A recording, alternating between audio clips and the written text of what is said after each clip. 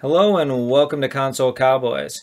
So in this video, we're going to take a look at creating an exploit script for our cold storage vault contract from section 1, which was your homework that you had to do in manual Python. So we're going to show how to script it in Brownie, which will be much simpler than what you had to do for homework.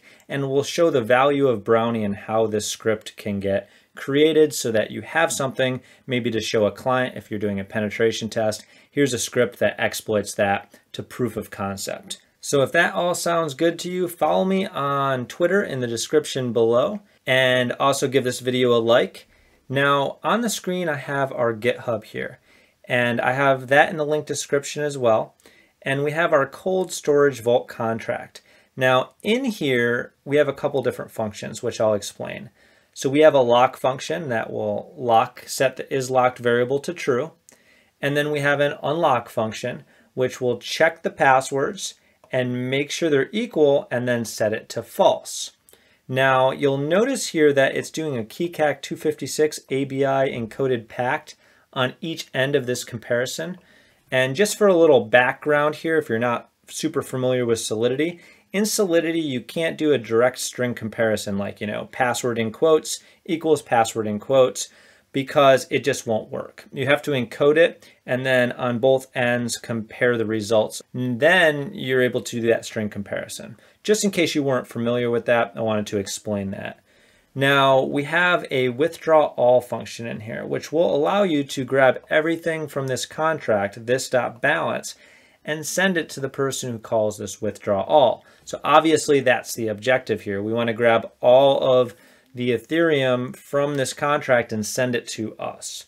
But the problem is we have a require statement here that says isLocked equals false. So it's going to check that you unlocked it here first and set it to false. But when we create the contract and deploy it in our constructor, it automatically sets isLocked to true. And then it has the password here that's sent in. So we don't know what this password is. So hopefully that all makes sense. Now let's hop into Visual Studio Code. We'll create a Brownie project and we'll build out a script to hack this. So that way you understand the whole process here. And you already know how to do everything in here, or you should in Brownie because we've already covered it. Now it's just about building out that proof of concept code you can give a client. So let's get rocking. So all I did here was I created a folder called Vault on my desktop, and we are going to run a Brownie init in here, and that will create all of the folder structures for Brownie. And then what we want to do is put our contract right in here. So we'll say storage.sol. We can name it whatever we want, of course. And then grab this contract, copy it, and we will paste it right into our contract. I'm going to save that. And then what we need to do is we need to note the name of the contract. So it's cold storage vault. And we want to create a script in here that we're going to run in order to interact and make our proof of concept. So we'll just call this deploy again. You can call it whatever you want. From Brownie import accounts. And then we're going to import our smart contracts. So we'll hit paste here, and that's our cold storage vault. Now from here, we want to create our main function, and we need to do a few things. So we need to deploy the contract. So we'll deploy contract, and then we need to get our password, right? So get password, and then we need to unlock and withdraw the contract, right? So that's kind of our attack portion. Another thing we're going to need here is a few accounts to work with. So we'll import two of our accounts. We'll say account 0 equals account 0, account 1 equals accounts 1. Now we'll use account 0 to deploy the contract. We'll use account 1 as the external attacker to attack the contract and get all of the Ethereum out of the contract. Now let's turn these into comments that we're going to use right before the function so we know what we're doing. And we'll create a main function right now. And this is going to be our driver function that calls all of these other pieces of the equation. So we'll say define main. And in main, we're going to do all three of those items and send it off to get processed in different functions. So the first thing that we're going to do, deploy our contract. So we'll say our cold storage equals, and we'll call this deploy cold storage vault. So I'm just going to paste this in here so I don't screw it up. And we need to create that as a function. And when we call this function, it'll bring us back a variable that allows us to communicate with the contract, right? So this is going to be our deploy contract. So we'll say define. And in here, we need to deploy the contract. Now, if we look at the contract really quick, we'll see that we need to pass in a password, and it's also payable, so we're going to send some value with it, which is the Ethereum that we're going to hack out of it. So those are the things that we need to do. So let's come back here and do that. So I'm going to paste in this and then explain what it's doing. You should be basically familiar with all of it. We've done all of it, but this is together a little bit more. So we've sent value before, and I believe we sent variables and functions in Brownie. So here's what we got here. We have our cold storage vault that we're going to return back to main, and that's going to allow us to communicate with the contract. And we're going to get that by saying cold storage vault, which is what we imported here, the name of the contract, dot deploy. Then we're going to send in a password of test123. Then we're going to say we're going to do this from account 0. And then we are going to send in a value here. I don't know if this is 30 or 3 Ether. It really doesn't matter. You'd have to count the zeros there. But that's what we're doing. We're sending that value into the payable function. We're using account 0, and we're using the password test123. Now, once that is done, we need to return that back to our main function. So we'll just say return cold storage. And then now we have that variable that allows us to communicate with this smart contract. So what else do we need to do? Well, we need to get that password out of memory. We know how to do that. We've done that multiple times. So let's do that. So let's create something where we get our password back. So we'll say password equals, and we're going to name this one get private password, and we're going to send in that variable that we just grabbed to communicate with the contract. So up here, we'll just say define, and we're going to send in that variable, and then we're going to grab it out of memory and send it back to main for use. Now, as you know, in order to grab storage out of memory, we need to use Web3, which means we need to import Web3. So we're going to say import Web3 lowercase from Web3 uppercase, and then we need to create the variable for Web3 that we're going to use that connects to the blockchain and allows us to use that. So we'll say Web3 equals uppercase Web3, which is what we imported here, our HTTP provider, and we're going to connect to the local host at 8545, which is what you'll see scrolling on the screen when we actually deploy this. So with that, we can now grab stuff out of memory. So let's do that. The first thing we need to do is cast the contract variable to a string to get the contract address that we're going to use. So we'll say our contract address equals the string casting of our cold storage vault variable, which points to our smart contract.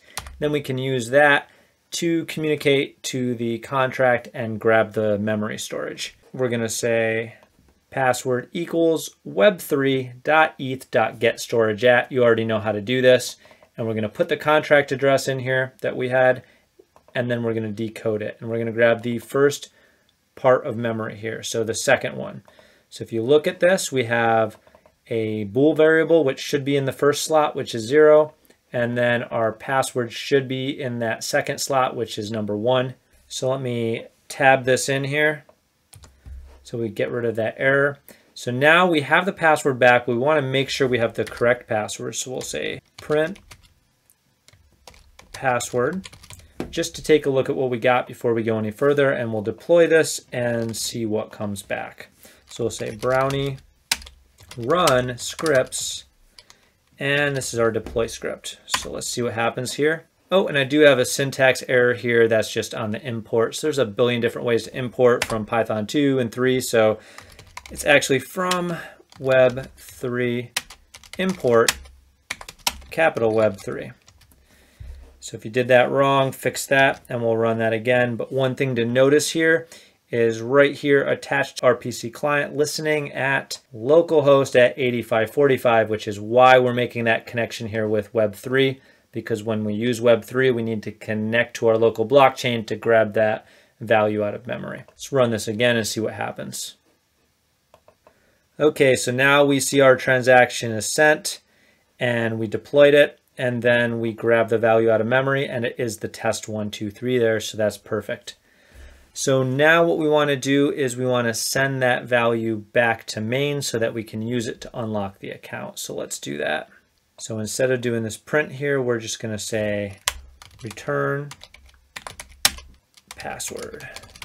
Technically, this should work now, and we should be able to exploit the smart contract. Now, if you send in that test 123 directly as a string, it'll work. However, the way that we're doing it here is we're grabbing that password directly and then passing it back and then using what we grabbed. And I know from experience that what we get back has a whole bunch of extra characters we can't see when we print that out. Now, I had to do a lot of weird debugging stuff to figure that out initially, and I can make another video showing you how I did that. If you want, just put that in the comments below or hit me up directly and I'll show you that. But essentially what we need to do is we need to take that password value we got back and we need to parse out the alphanumerics into it up until a space and send that as the password to get rid of the garbage on each end of it. That way we don't run into issues where, you know, when we do the encoding of the password and compare it to our password, it's not something else, right? So with that, we need to import our E in order to do that. And like I said, if you want me to show you that debugging and how I figured that out, just let me know. I'll run through a video on how I did that. It's a little complicated and it'll make this video of just scripting way more complicated than it needs to be. So what we're going to do now that we parse that out is we are going to unlock and withdraw all. So we're going to create that function here. We're going to say define unlock and withdraw all. And in here, the first thing we're going to do is we're going to check the value of is locked to see if the contract actually is locked. Then we are going to check our balance as well, so we know what our starting balance is on our account 1. So that way we know that our exploit worked at the end if it's higher. We can easily do that with a print cold storage.isLocked and a print account1.balance. Now the isLocked is just a function within the contract that we went over. This should give us the value back of true or false, and then we should get the current balance of account 1. So let's run this. What we got back is true, the contract is locked, and this is our value. So let's grab this value and let's put it right up here just so that we know what that is and we can compare it afterwards. So this is our value, and then let's take our isLocked value in an actual variable instead of just printing it out here so we can use it to make decisions. So we'll say isLocked equals cold storage.isLocked, so that'll grab us that value. And then we'll say if it is locked, let's print out something saying that here's our current value and we're going to try to unlock it. So we're going to say print f string here locked, and that'll give us that value of true, preparing to unlock, just so we have a little script here when we're giving it to the client that shows the process on the screen. And you could also do this with assert statements and stuff like that. I just prefer this. It's more intuitive to me. I'll show you how to do test stuff later on. So now let's grab the value out of memory and let's set it to unlocked. So let's do that. So we'll say cold storage.unlock, and we'll send in the password, and we'll do it from account 1. And that should unlock it, and then once it's unlocked, we should be able to check the value again. So we'll say isLocked equals cold storage.isLocked, and what we'll do here is print is_locked, and that should give us our new value to show that we unlocked it. So now let's run this again down here. And now it says that it's not locked. We got the false back. Now, just to show you what I was talking about before, if we were to comment this out and not do our regex values in here, you'll see that this will actually fail. I just want to show that to you. And then, like I said, I can make you a debug video if you want to know how I figured that out. So right there you say true, it's still locked, right? Because what happened was we had a bunch of gobbledygook in there on top of that password around it. And when we did this comparison here and we did, you know, the hash of my password and we compared that over here with the hashed value, it just said, hey, this one doesn't match this one because there's extra characters in there we couldn't see. But when we did the hash of it, obviously it's a different hash. Just so you understand that. Now let's pull that back out there. So let's keep doing our regex, so that way it's working. And we'll hop back in here. Now, if this actually came back and was true still instead of false, we need to check for that because that means we sent in the wrong password. So if is underscore locked, we'll just print out incorrect password, right? Because we didn't actually unlock it, so there was something wrong there. Maybe we didn't know above that about the regex, so that it didn't work, and this will give us that indication of that. And now what we're going to do is we're going to say else, you know, if it actually is unlocked, we want to grab the value from this contract and withdraw it to ourselves because now we can access that function. So let's do that. I'm going to paste in a few things here, which are just print statements just to give us indication of what's going on. So we're going to say contract is unlocked because we got to this else statement. And then we're going to say, here's our starting balance, account one.balance, which is what we printed up here and we pasted just so we have it right there for us and we can see the difference. And then we're going to say, hey, we're going to try to withdraw all the funds. Now, how do we withdraw all the funds? We do it with that withdraw all function. In order to do that, we need to call the contract with cold storage, and we'll do our withdraw all, and we'll just say that we're doing this from our account one. So our account one balance should now be updated. So let's print out the new balance right under that, and this should give us an indication if it worked. So we'll say print f string here, balance after attack, and we need our account one.balance. And this should be a new balance that took out all of those, you know, was it 30 or 3 ether? I'm not 100% sure. I'd have to count those zeros again, but let's do that and see what happens here. All right, so it looks like it worked. So we said, okay, contract is no longer locked. We got a false, so we're gonna do a contract unlocked. Here's our starting balance. We're gonna withdraw all the funds. We did a transaction here to withdraw all. And then we check the balance after attack in account one, which is the second account. We now have 103 or 1,030. So that attack did work, and this is a full script that does all of that.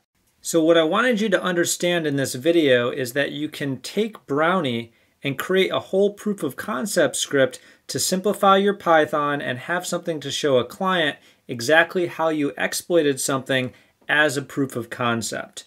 And also, like I said, if you want me to show how I did that debugging stuff, just let me know. Hopefully you learned a lot in this video. If you did, give it a like, give it a subscribe, and share it out with your friends. You can also follow me on Twitter in the link below. Cheers, and in the next one, I'll show you how to write some test scripts with this if you want to go that direction with the assert statements.